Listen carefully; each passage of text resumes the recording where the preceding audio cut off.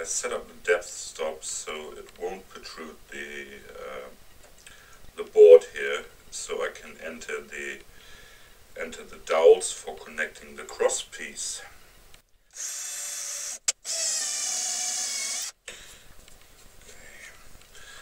Depth stop gives you the guarantee that you don't pop through the wood. Damn, it happened.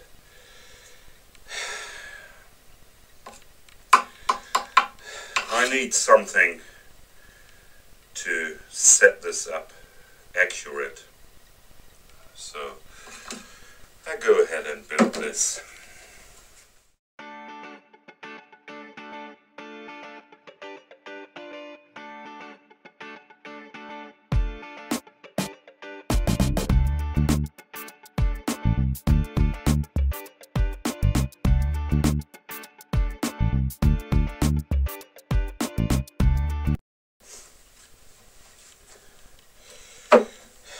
Going through my stock, I found this piece of beech, and I just cut this to the maximum width here to see what actually I can get out of it. So let's go ahead.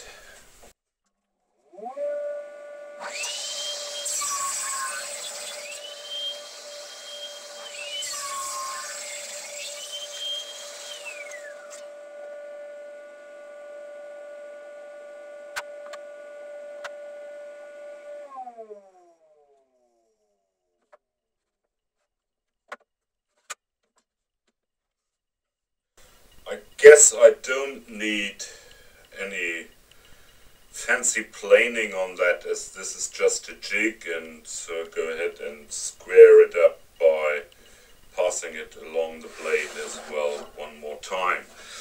Just get blade high.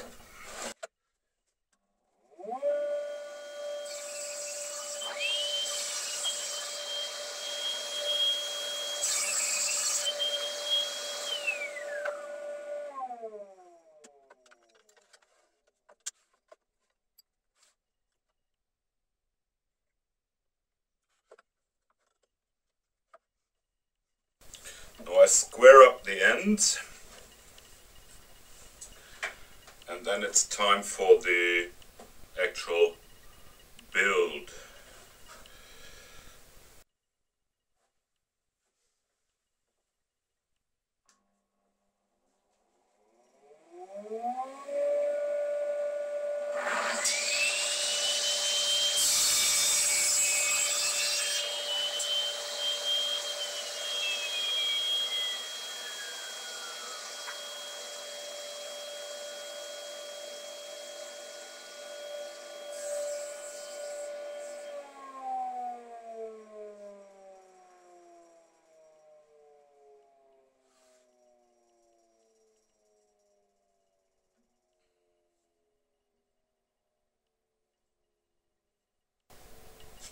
Yeah, this is a nice piece. And now I just go ahead and drill a 10mm hole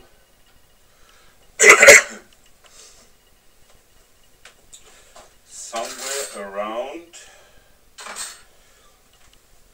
Found this knob here, so the 10mm hole should be somewhere around, with the center somewhere around here, and this area, so the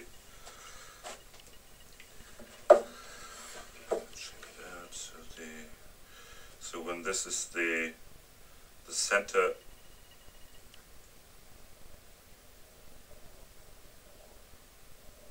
okay, so I have to drill somewhere on this line, just checking for the center of the piece. Just mark the center with a pencil here. The real center, as if I would turn this. And with my square, I can now readily register the square against the center point, the center mark here, and by scribing the line down to the side, I find the point where I have to drill the 10 millimeters now. It's not necessary that it is super accurate at this point, because the only things which have to be real accurate are these two faces, the one on the top and the one on the bottom. So now I just go ahead and drill a 10 millimeter hole right through, and I start with a short drill bit on my drill press, and then I'll come back and use this long one here, which actually goes through here. Now that this hole is, well, it's not that deep, it's just up to there, so this means I have to go almost the same. I go ahead and finish the hole with this long drill bit here. Have to find something.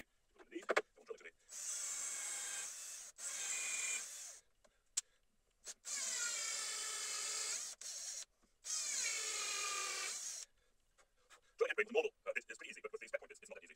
No, it might take a while now. Okay, I know where it ends.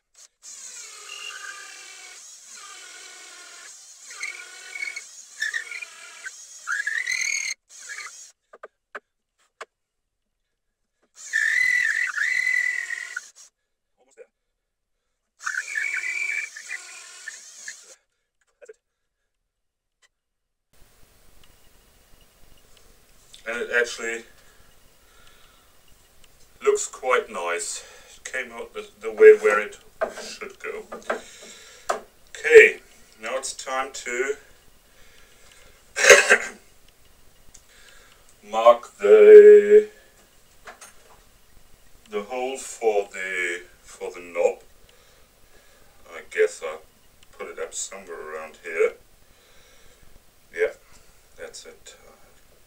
Take it down here, I guess. So I'm connecting the center line here, not just by eyeballing, that's enough. And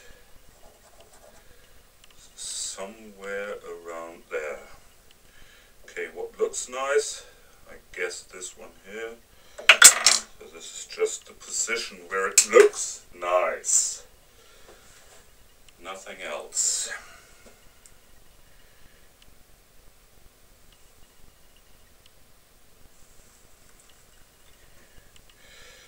Okay.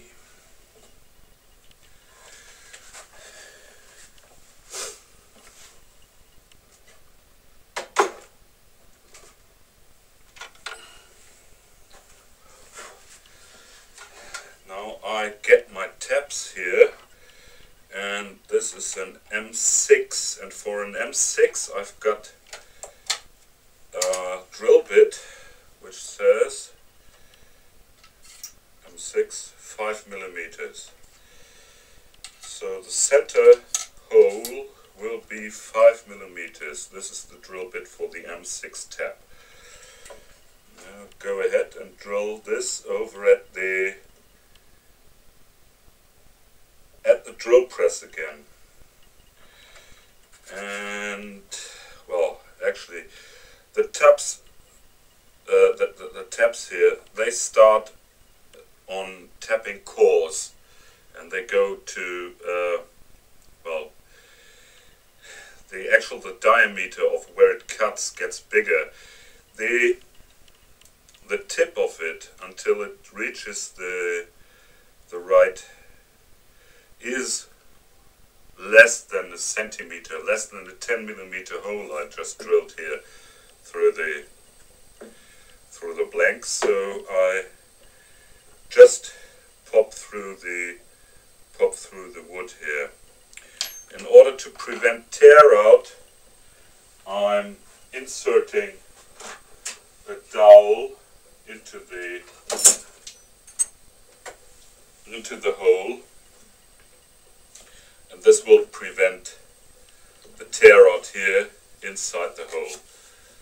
Yeah, this is also the dowel I'll use for the depth stop. Okay, I'll be back in a second. Okay, I just finished the drilling, and wow, this is perfect centered. And I did not hurt the hole here, and this is running pretty smooth here. So, okay. So I just have to tap the threads in here. I'm just using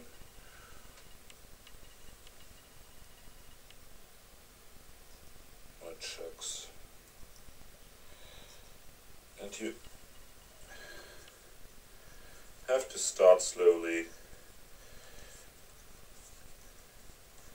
Break the chips by rotating backwards just a little, so you actually break or cut away the fibers. At least that's the way it works on metal. And now I can go ahead and put this down to the bottom of the longer hole here. Yeah, that's it. Okay, so get this out of here.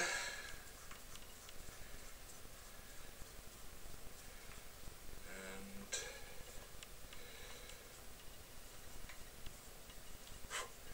see whether it's working or not. This is an old knob from, I don't know where I got this from. This goes in here, and the dowel goes in here. The dowel can be locked. Yeah, that's it. And the dowel is locked now.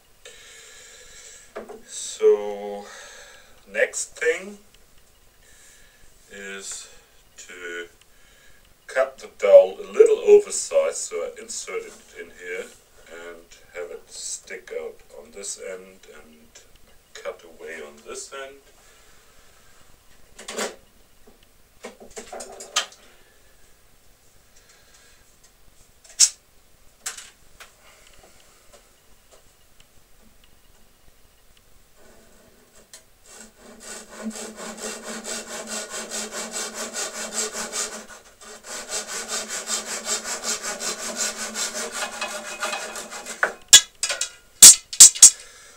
This is it. Tighten this so it won't get loose. Now I just head over to my disc sander and sand it flush on both ends.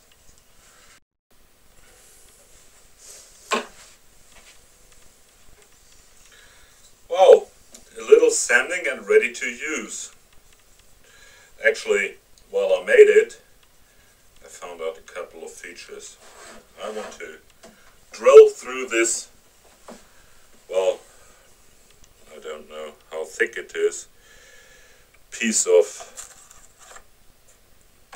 wood, and I want to end up about 5 millimeters ahead of the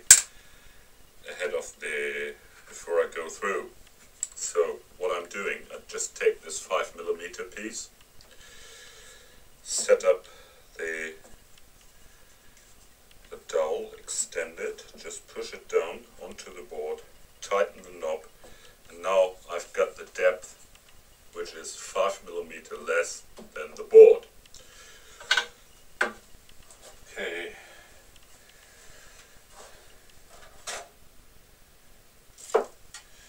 So now in order to do the setup, just loosen this thing, put the drill bit into the wood, get it to where it butts against the dowel, and now I tighten this depth stop, and this way the setup is pretty damn accurate. See, it's not almost touching the wood. Yeah, it is. When I push it over a little, it is touching. Otherwise it won't touch. So this is the right depth now, and now I can be comfortable to not to pop through the wood. Well,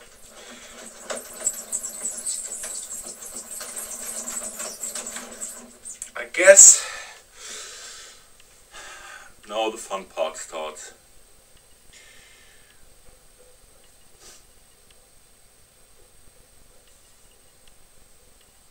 Yeah, I'm that lucky that you donate to my channel so I can do my woodworking and do things like this. Well, just in order to show you things like this, that I think this might be a nice piece for Chris Fischer. I've seen him turning bolts lately,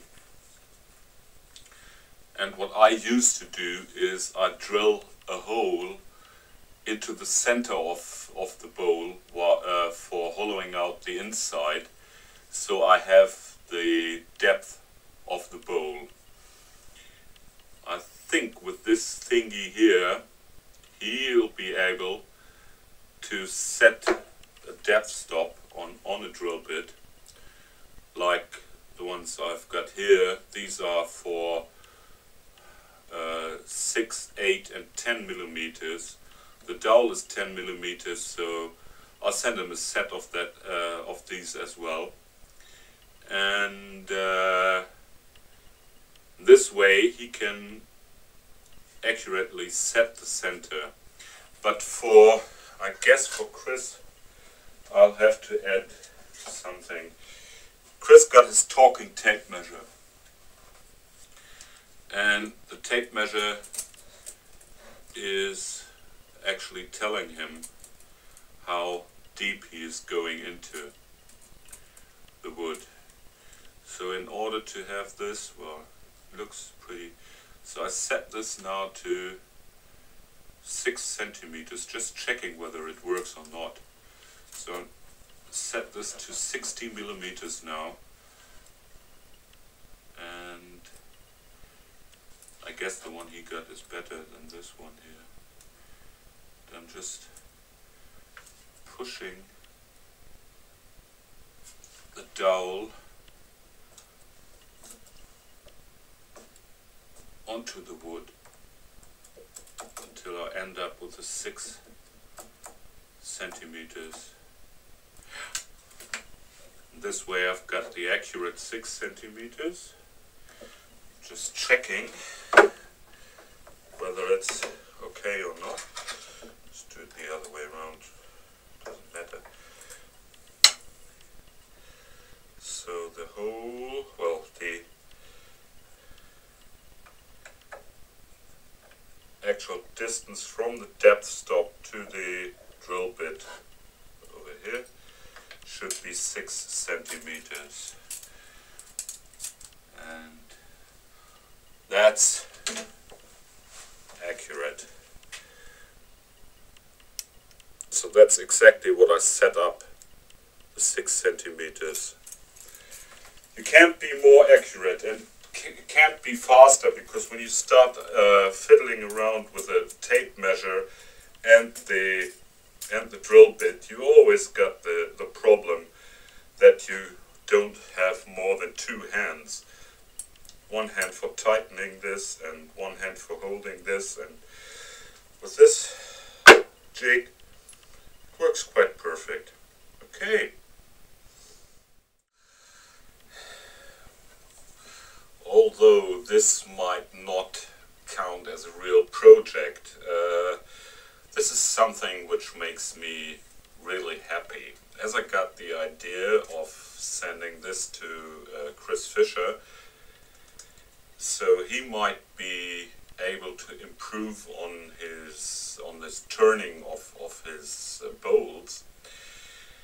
As I watched him turning his bowl lately, I saw that he hasn't had anything for the depth of the bowl.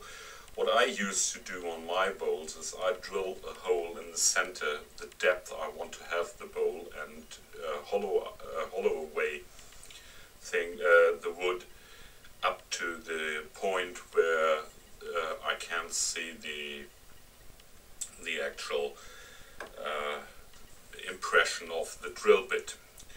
So in this way, as he is more sensitive, I guess he is more sensitive to vibrations and all of that. If he would have turned a hole in the center, the depth of what he wanted to have, this would have left him a thinner bottom of the bowl. As he said, well, his first bowl, he wasn't that happy with the bottom of the bowl, so this might help to improve his turning. And this is all made possible by the donations you made to my channel over the last couple of months, and I'm able to send out stuff to, well, other woodworkers, or as I'll do on Sunday for the draft I've got on Sunday. And I'll see you on Sunday when I do my donator giveaway. And I'm really happy that I'm able to do something like this. So other than just making videos and well, showing you my stuff I'm doing, I'm actually physically able to help. And this is what really makes me happy in my state, you know, of the depressions I've got. I'm not the guy, you know, who always says I want to have, I want to receive, and I want to get something from you. But I'm more happy when I'm able to give away something for people who are in need of something, and this is just an idea of me, and it might come in handy at his place. So I'm very glad that I can do this.